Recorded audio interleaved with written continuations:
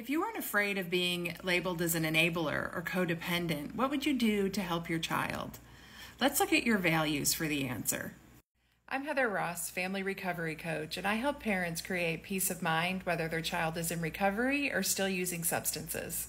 Research shows that people with resources and support are more likely to get into recovery than those who don't have resources and support.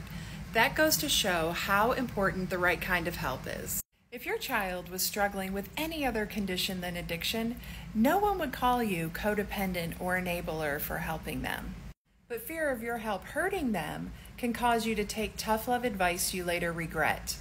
Instead of trusting everyone else's philosophies, stop and connect with your core values for guidance.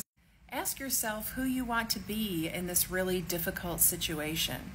You can still have boundaries and also treat your child with unconditional positive regard. Follow me to create more peace of mind.